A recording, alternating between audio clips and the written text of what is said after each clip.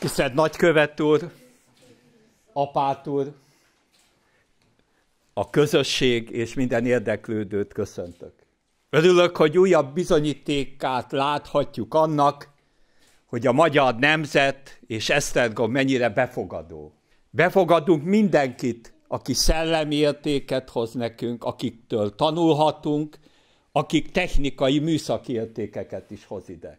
Örülök, hogy én is részese lehettem egy kicsit ennek az új szellemi központnak a megvalósulásában. Azt hiszem, az Apát úr is, és még sokan érzik azt, hogy ennek a helynek valami különleges kisugárzása van. Érezzék itt jól magukat, azon a helyen, ahol több mint 1000 évvel ezelőtt megszületett az a gondolat, hogy egy új országot épít a keletről jött magyarság.